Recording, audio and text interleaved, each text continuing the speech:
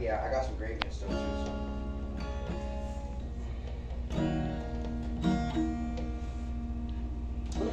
Oh.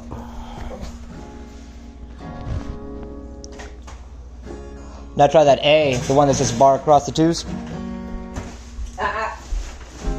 my bleach. Move it out the way from the food.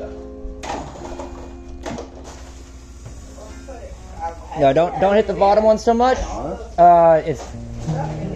It's these middle ones, all the middle strings. Transfer back over there. And left it there. Like you don't have to be super precise with which ones you do and don't hit, because like a lot of people used to play dirty is what they'd call it, where like, there'd be some strings ringing out that don't need to be ringing out.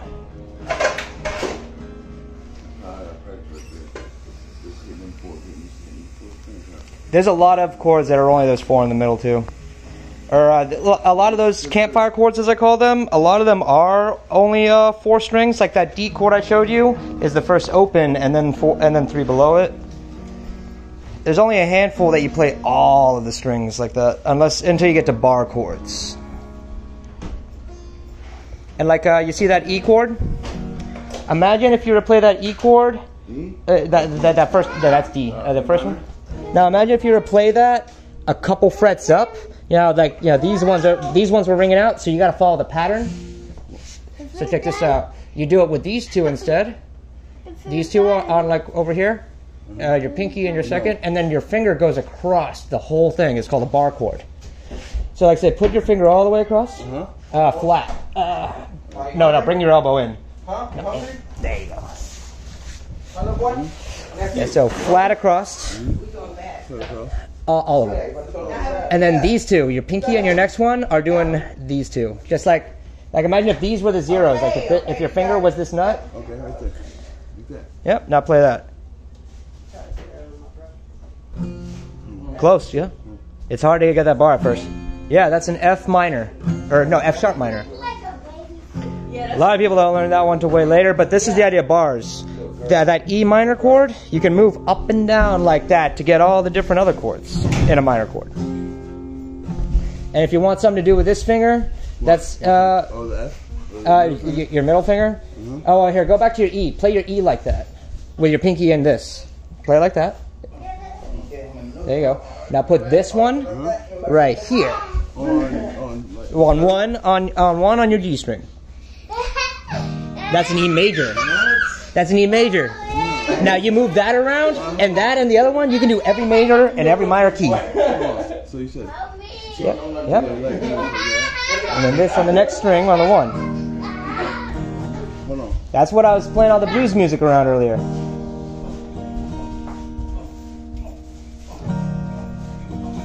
See, major sounds happy, minor sounds sad. And then the A. Now you know all the chords to play No Rain. That one I was playing earlier, that old Blind Melon song. And then these would come over here. Yep. This goes all the way across. All of them. Yep.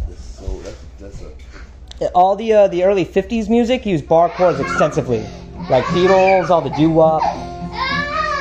Now try with that down. Try with that down. Yeah. There you go. So now I see like that was an E minor, E major, and then 1 down is F major and minor, and then you got F sharp, then G, and then G sharp A sharp B, so on and so forth. Okay. The only things that don't have a sharp or a flat between them is E and F don't have a sharp and flat, and B and C don't have a sharp and flat between them.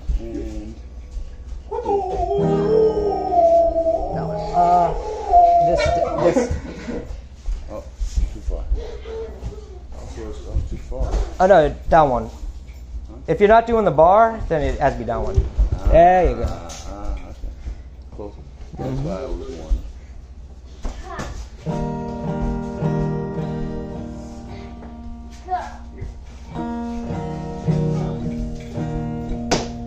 To make it even easier, you can just use your pinky all the time for both of those. Which one?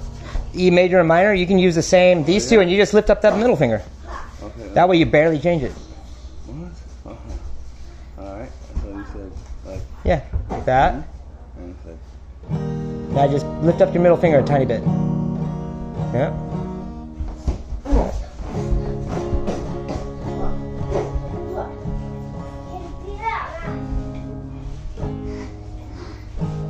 Yeah, there you go. and then there was, And then go, yeah, huh? like do like hit that note and then go to the back to the E, like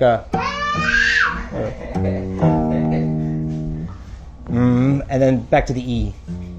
You know I need train. It's got to be the 3rd fret.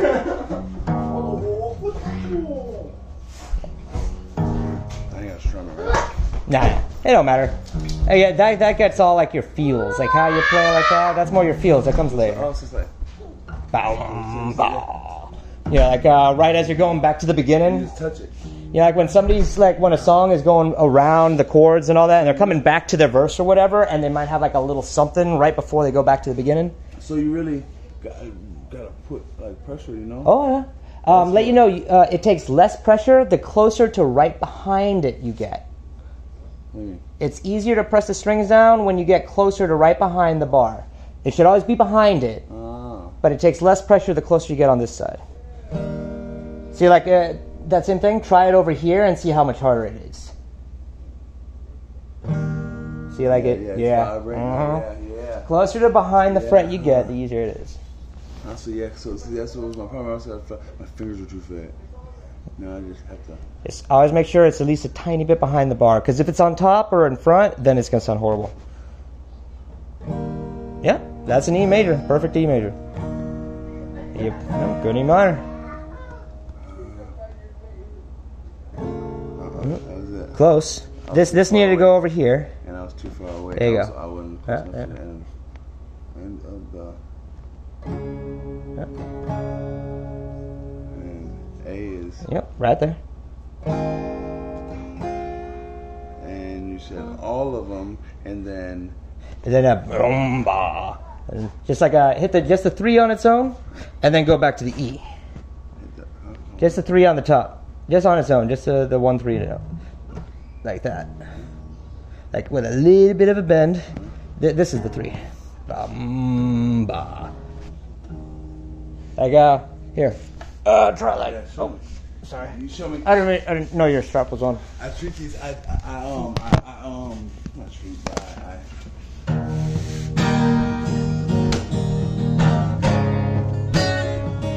Those Hold on, are how'd you do that? those are fills. That was major, minor, and D. So, yeah, it How'd was you the- make it sound so good. It's also like when I'm doing like this stuff, Uh-huh. I'm not always hitting every single string. Right, Yeah, that's just the feels. That's just the feels. Catching the notes. Always on your down beat should have a down stroke. Okay. How'd you make it do that? How'd you do All that? right, so that highest string, That was D, yeah. you can use it as your singing string. This right here is fucking your 2nd, then your 3rd, and then your 4th, and they all work good. See, I'm holding these as the anchor. Yeah. What? No. Huh? Yeah, you can. You can go get a cigarette. A lot of chords will have trill I mean, notes. Trill notes are the ones around the minor or major 3rd that you can change up and down, Uh-huh. and then anchor notes that you have to hold to make it the chord. Like say with this one, the E major.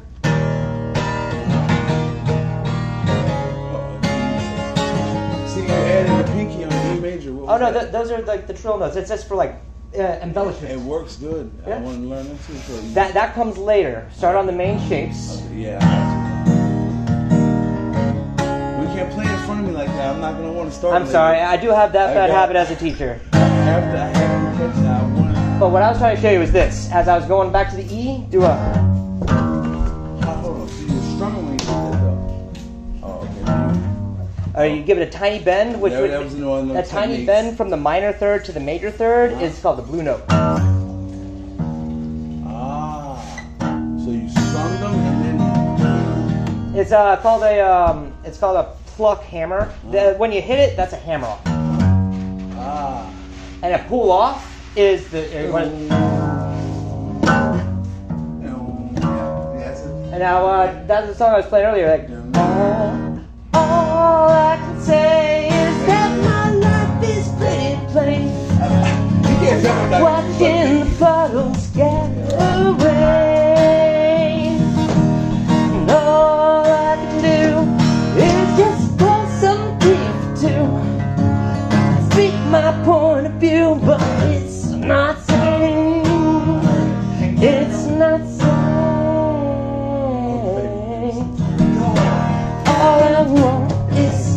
shit, I'm sorry.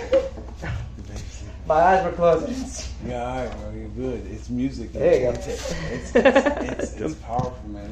But yeah, those were those two chords I just showed you. You can do that song now. You did, and you can't tell me I'm not gonna be doing the D note and using my pinky. I'm definitely. Check out some YouTube guitar learning videos and look up trills. That's called a trill. Or embellishments. Chord embellishment is another term. And